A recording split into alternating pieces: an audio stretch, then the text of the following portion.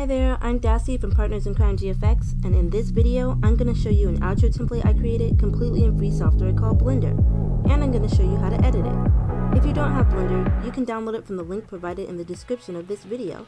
This template is available on our website, along with a bunch of other cool templates, so keep an eye on our website if you want professional graphics and free software.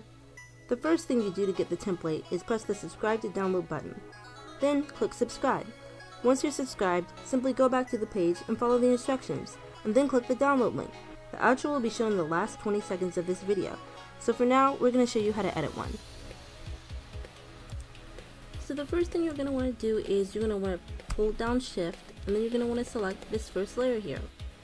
Now what we're going to do is we're going to rewind, and what we're going to do is we're going to right click on our object, and we're going to change the color to whatever you'd like to change the color to. We're just going to make the color blue. We're going to right click on our other objects, our revealing objects, and we're going to change the color to blue as well. And what we're going to do now is we're going to right click on our background, and we're going to change the color of the background to blue.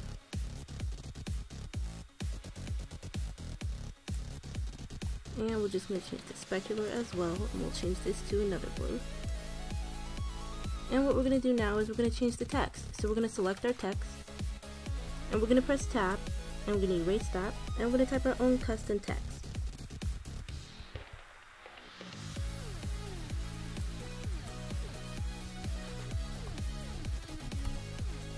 And then we're going to press tab to confirm.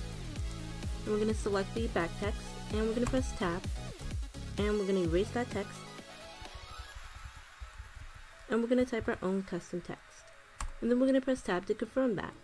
Now the next thing we're going to do is we're going to fast forward a little bit, and what we're going to do is select our render layers tab, hold down shift, and then select that tab, and then we're going to go into render view to see how that looks.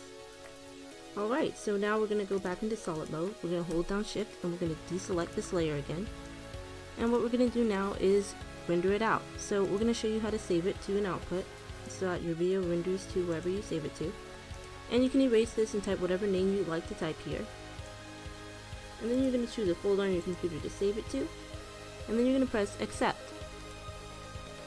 And then what you're going to want to do is you're going to want to press file and then press save as, and you're going to want to save this under a different name.